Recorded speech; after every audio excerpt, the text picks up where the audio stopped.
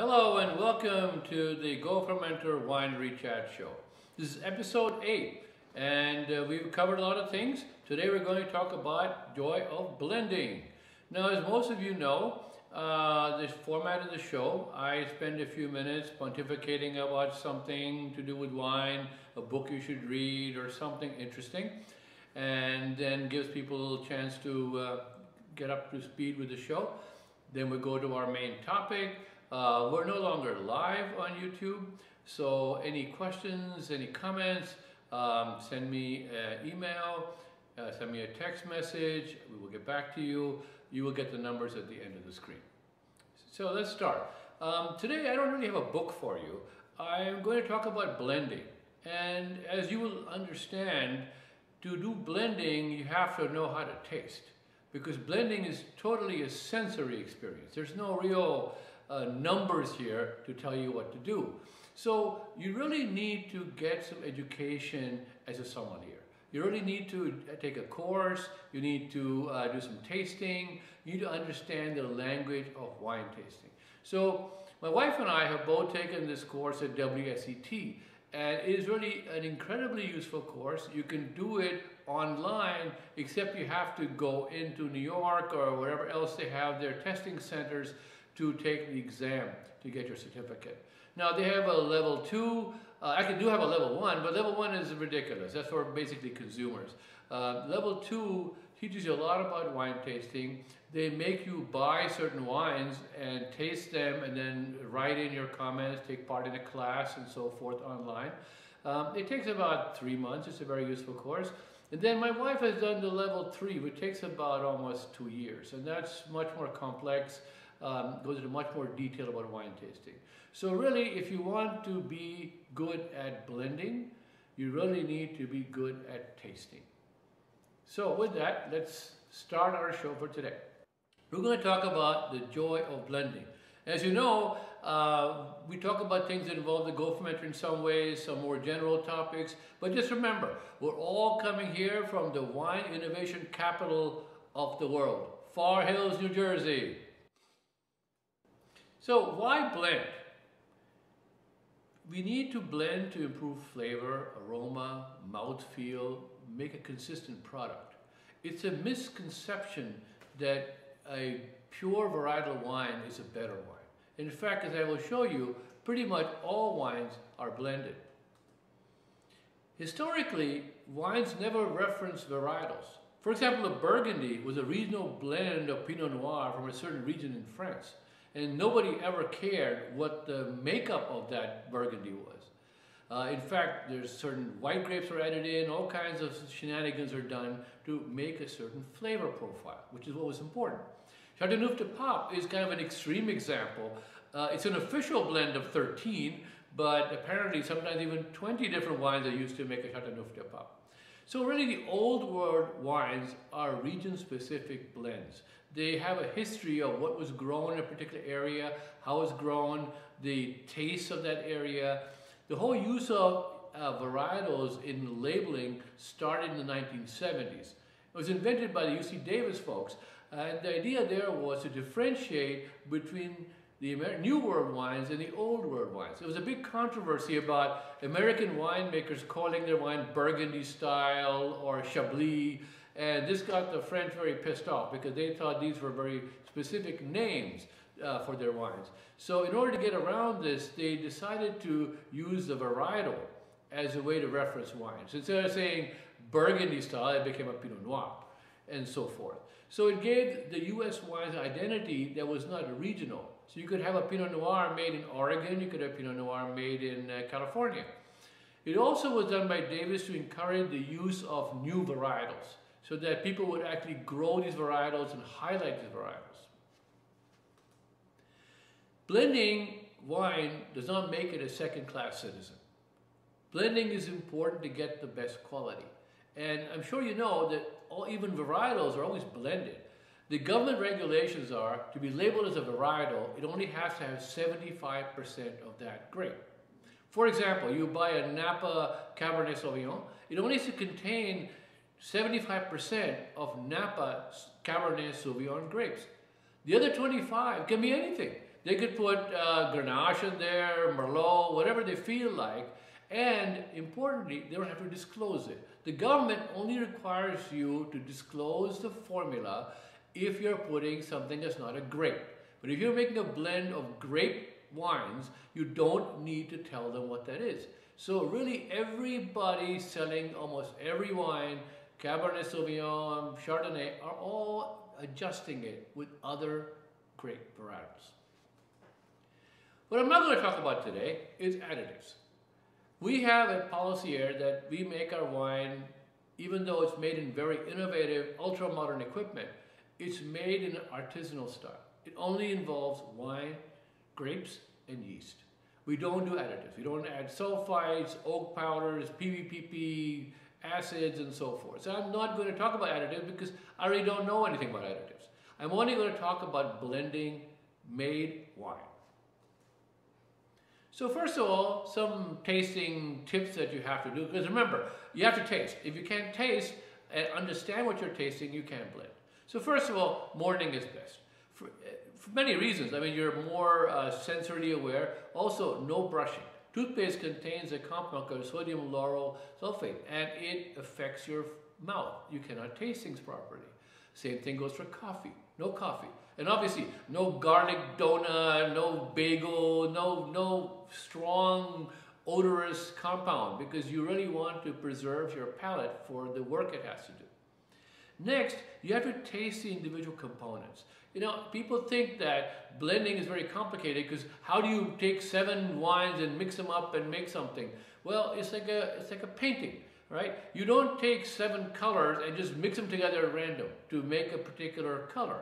You know that you need more yellowness, or you need more green, you need more red. So the same way, you have to first categorize your component wines as to their characteristics. And we will show you how this is done. And then you can realize how to blend. You need a little more acidity, so you add the acidic component in and so forth. Then you make these blends, write down the recipes. Key to it, after a morning of tasting, either you cannot taste anything anymore, or you've passed out like this poor fellow at the bottom of my slide. It's hard work, believe it or not. So you need to write down what you're doing, and then a day or two later, make that blend again and see if you still like it, because maybe your palate got so confused that you basically couldn't taste anything anymore.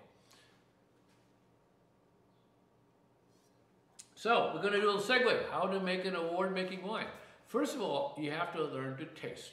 We discussed that. Take a sommelier class. Educate your palate.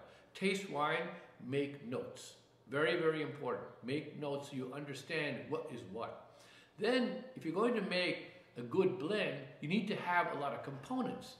So you got to make a palette. You've got to make, instead of having just one, taking 5 tons of Cabernet Sauvignon and making one batch, break it up into 5 one-ton lots.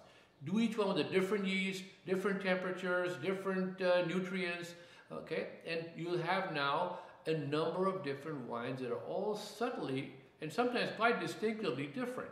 So now you have something to play with. You can't blend if they're all the same. And I'll give a plug for my equipment because after all, they're the sponsor of the show, Go Fermenter. One of the nice things with the Go Fermenter is it lets you run small lots very easily. So instead of having to do a 5-ton run, you can do 5 one-ton runs without really much more effort. Take the grapes, put them out, run them all simultaneously, different yeast, different temperatures. We do this all the time. And now you have 5 different wines you can play with. So you have something to blend with. Very, very important and very useful and easy to do with the Go Fermenter. Then you have to learn to blend. You're going to make an award-winning wine. Our winery has won, I think, 40 or 50 medals, including at least 10 in San Francisco for our wines. And they're really about learning to blend. Smell, taste, take notes, try blending. It's a practice thing. So blending, step 1. First of all, as I said, you've got to figure out what you're starting with. So this is typical of our tasting room somewhere around March. We'll pull out all the wines that have been racking away from the season and lay them out here. And you can see it's a whole line of beakers and glasses and labels. And we start to taste each one and make notes about the characteristics of each one. And this is kind of what you have to do. When you go to a sommelier class, they will teach you two things. One, they'll teach you kind of way to categorize things. So let's say you have these 8 categories: sweetness, acidity, tannin, body, nose, whether it's fruity, spicy, oaky, texture, finish. And so this will allow you to make a note on each of your wines. How does it rate in these categories? Now, if you get more formal, you can use this thing you see over there called a wine wheel. It was invented by the UC Davis professor, and it basically is a formal way of characterizing flavors. Vegetal, citrus, and this is very important because the problem is that we are trying to describe something so that somebody else can understand. So if you say it tastes like licorice, well, somebody else may not understand what that means. We had a funny incident in Spain some years ago. We took some of our wines, and somebody said it was balsamic. Now, balsamic to us meant horrible. It vegetal horror, but no, balsamic meant a kind of a tannic finish. So there's a formality to this, and that's one reason why you must go to a wine course, so you learn how to describe your wine in a very formalistic way. It's a bit like law, you know, the words mean everything. For example, it will say grassy notes. Well, obviously there's no grass in the wine. Although I do recall one time we were doing a wine tasting to a rather unsophisticated audience, and I described, my wife actually was doing the tasting. She said, there's a notes of chocolate. And somebody came up and said, well, do you add chocolate to your wine? And you know, so there is that. So, but it's really just so that you and I and everybody else can understand, communicate, what does it taste like? The second step in blending is, what are you making? If you're making a specific varietal, so you're making a Cabernet Franc, okay? Remember, first of all, the 75% rule. It has to be 75% Cabernet Franc to legally be labeled as a Cabernet Franc. But more importantly, it should taste like a Cabernet Franc. So you're making this particular adjustment. Be careful you don't stray from the Cabernet Francness of your wine, because then you will fail in the awards, because it won't taste like Cabernet. It may taste delicious, but it won't be a Cabernet Franc. So that's very important. You got to know your goal. Second point you might have is to match a specific blend. For example, we make something called Black River Red. It's a concoction of Fauche, believe it or not, Petit Syrah, Cabernet Franc, Merlot, and it's a very interesting wine. It's marketed as a blend because the Fauche content, which is a predominant grape here, is less than about 60–65%. Now, our idea here is to match the previous year's vintage so that people have a consistent blend. They expect a certain taste from this Black River Red, and we want to give them the same feeling. It's like blended whiskey. It should always taste the same. Johnny Walker always tastes the same. That's the whole point of it. So here, your objective is to adjust your blending to get the same result as you got last year, in spite of variations in the grape year to year. Then you might be doing an artisanal thing. You want to make a Rhone style. You want to make a Châteauneuf-du-Pape. Again, you're going to make a blend. You don't have one predominant grape, but you're looking for a certain flavor overall profile. The third thing, of course, is you're making a brand new blend. You want to make something with Chambourcin, something. So you're making a brand new blend, and now you actually have much more flexibility. The third stage is, how do you make these blends? Again, we know that we have one that's acidic, one that's tannic, and the process is very tedious. You take samples, you measure out 40 milliliters of this and 10 milliliters of that, you mix it all together with your pipette and everything else, and then taste it. And you say, okay, well, this one needs more body. So you think to yourself, what in my collection of wines do I have that's got a lot of body? So you pick that one and edit it. Remember I said it's not a random event.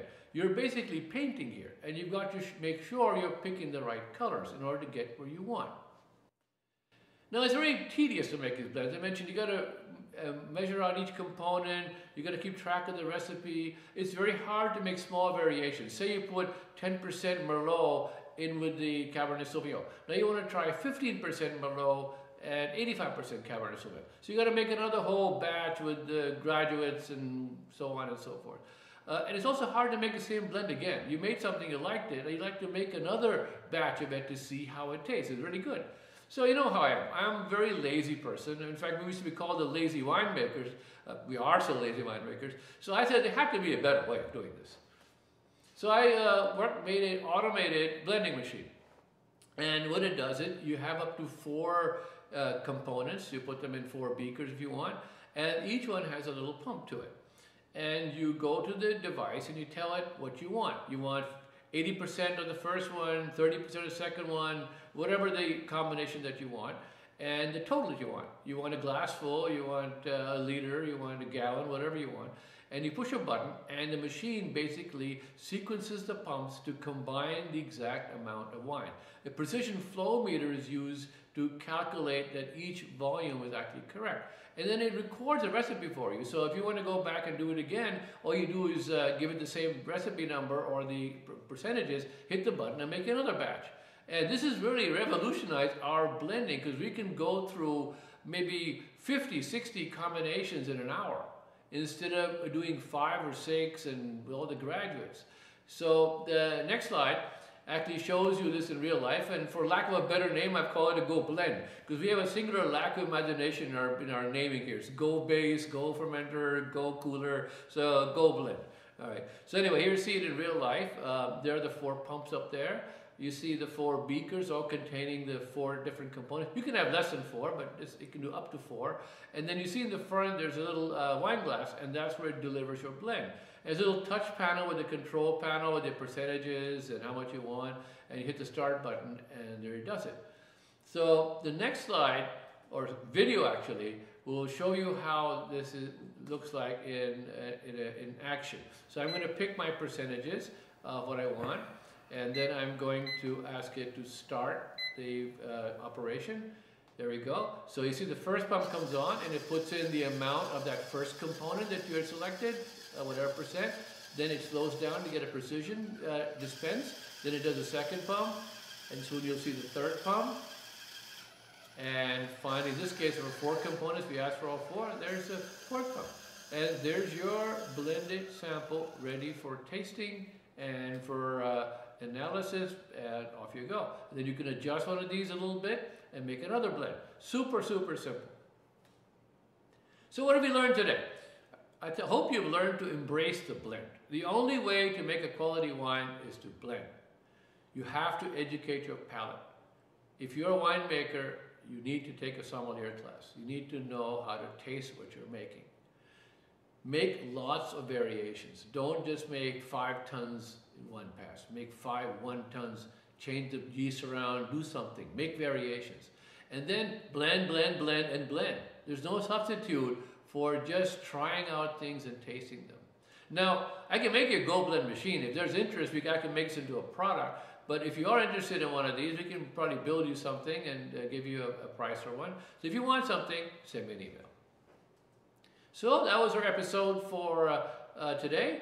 It's episode 8. Again, any questions, text them to this number, email me. All the old episodes are on the website. So if you want to see 7, 6, and so forth, you can go on the website and look it over there.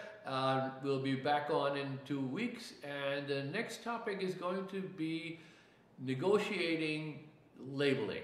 We're going to talk about what the labels are, what they do, how the TTB works, how COLA works, how to negotiate the label labyrinth without losing your mind. It's actually quite simple once you know how to do it. Thank you so much for watching, and see you in a couple of weeks.